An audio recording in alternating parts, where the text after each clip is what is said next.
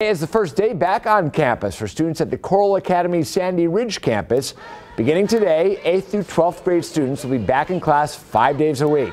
About 1/4 of the student population chose to do in-person instruction. The rest chose to stay home and do distance learning.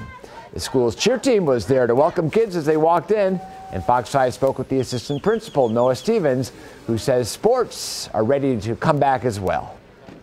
Sports are in full swing. Currently our cross-country team and our girls volleyball team are about a quarter of the way through their seasons. Unfortunately, we're not having spectators in the gym right now for volleyball, but it's still been great to see the kids back in action in sports. Stevens also says there are still spots open in the school.